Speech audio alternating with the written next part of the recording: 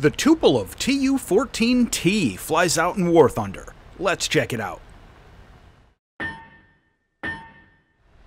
The Tu-14 was an evolutionary design resulting from the lessons learned with several prototype designs in the immediate aftermath of World War II. Tupolev had converted the Tu-2 piston-engined light bomber into twin jet engines as the Tu-12 to gain experience with jets, which eventually led to the Type 73. The 73 was a clean sheet design, but the first version actually used 3 jet engines and lost out to the simpler IL-28. However, Tupolev wasn't discouraged and refined the design into the twin-engined Tu-14. The third engine was replaced with a tail gunner, and its navigation equipment was significantly improved. The new Tu-14 first flew in 1949, and its performance was evaluated as being, well, incredibly similar to the IL-28, and it was rejected again by the Air Force since it really didn't offer any new advantages. The plane was saved, though, as the Soviet Navy posted a requirement for a long-range torpedo bomber. Tupolev was able to rework the design quickly, as it needed only trivial changes to meet the Navy's requirements, and without any competition, it entered production as the Tu-14T in 1951. The Tu-14 served as the Soviet Union's last dedicated torpedo bomber throughout the 1950s, and was upgraded in service with the capability to deploy naval mines. But doctrine changed as naval warfare was advancing, and it was withdrawn from service in 1959. In the end, the Tu-14 was a fairly minor bit of Soviet aviation history, but it provided experience that was useful in the development of the highly successful Tu-16 bomber that came later. Primary sources disagree about the production run, with totals between about 90 and 140, and there are rumors that a few dozen were given to China, but I wasn't able to confirm that confidently enough to be sure. What we get in War Thunder is the Tu-14T, a jet torpedo bomber in rank 5 of the Soviet tech tree at battle rating 8.0. The Tu-14 doesn't get any advanced combat systems, but it does get the optical bomb sight view, which ends up being pretty important. The plane gets a pair of NR-23 cannons in the nose firing forward, and another pair in a defensive tail gunner turret. The ammo belts are different for each, and the tail gunner doesn't get a stealth belt, so they're gonna know you're shooting at them. Notably, the tail gunner actually gets some basic armor protection. For loadouts, this jet can take a reasonable selection of bomb types and quantities, for a light bomber anyway, all of which are carried internally. The Fab 1500 and Fab 3000 stand out as being especially potent for use against ground targets, as they have an enormous blast radius and can easily take out clusters of targets or even hardened targets on a near miss. The torpedo you get is the 4536 MAN. This actually ends up being pretty difficult to use effectively due to the drop speed. You need to be flying under about 370 kilometers an hour and under 100 meters altitude in order to safely drop the weapon, and lining up attack runs can be problematic in a large jet bomber like this.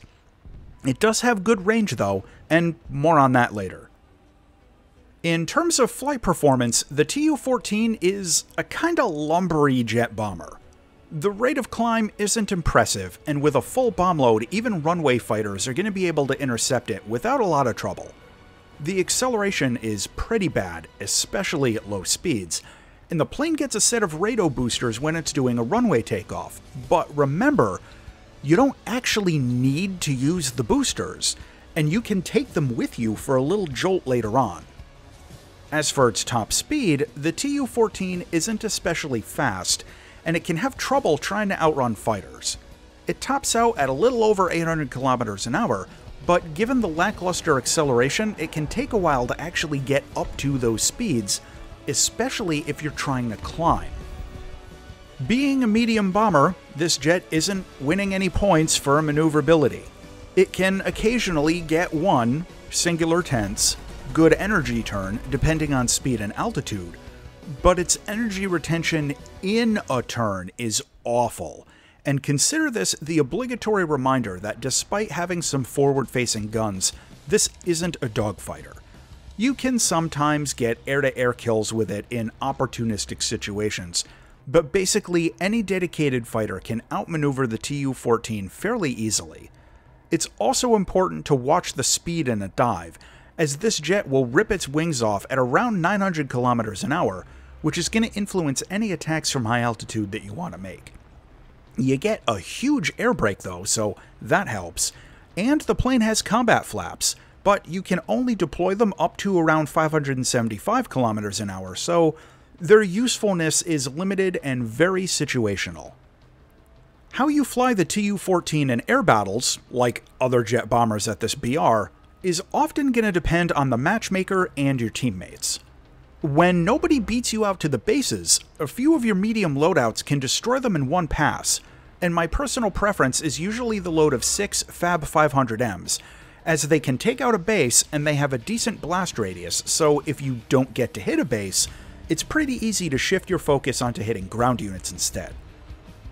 In air combat, well, you'll sometimes be able to get an opportunistic attack and third-party someone who's fighting one of your buddies, or maybe swat out a strike jet that's returning from a bombing run who doesn't realize you have front guns, but this just isn't a fighter, so try to stick to bombing. The tail gunner can still be situationally useful, and I've personally had above average luck using it to get people off my tail.